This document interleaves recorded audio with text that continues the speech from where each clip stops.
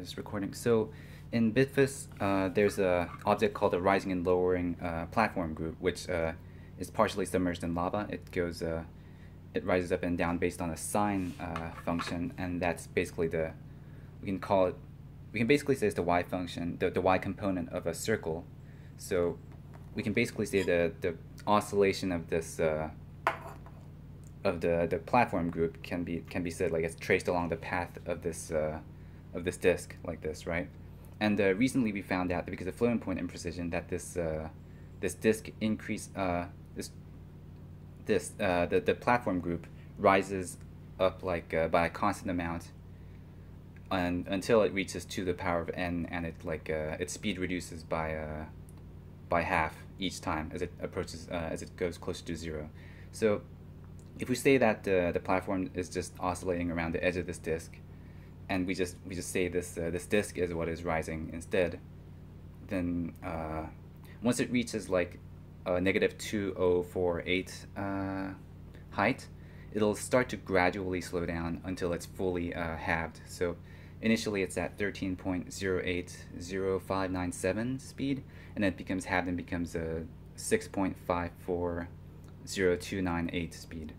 So it's 13, and then it becomes 6.5. 13.08, 6.54. But it's like once it's touching this boundary, it slowly, instead of instantaneously changing, it slowly changes because the path of the platform it oscillates. So sometimes it's above the 2048 and sometimes below, and that ratio slowly changes as this goes up. And I want to demonstrate this by on the top of BitFS there's like another platform group. There's two platform groups that are slowly going down instead of up because it's above 0. So it's slowly approaching 0, so it's like going downwards. So let's say it's like above, and this water is exactly at y equals positive 2048, and so the path of the platform, the path of the platform group slowly goes down, and let me get closer here. You can see like a lot of the area is suddenly submerged at once, or rather the length.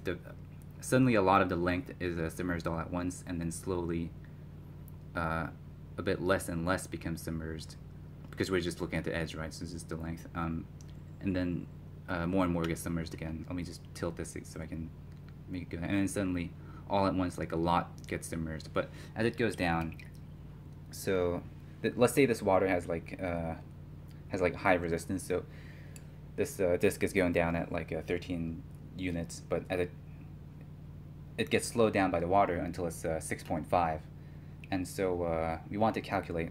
I think we can calculate how in exactly what pattern this disk, the pattern of the platform group will like decrease in lowering when it goes through this boundary of 2048. So that's just what I want to talk about. Let me just clean this now.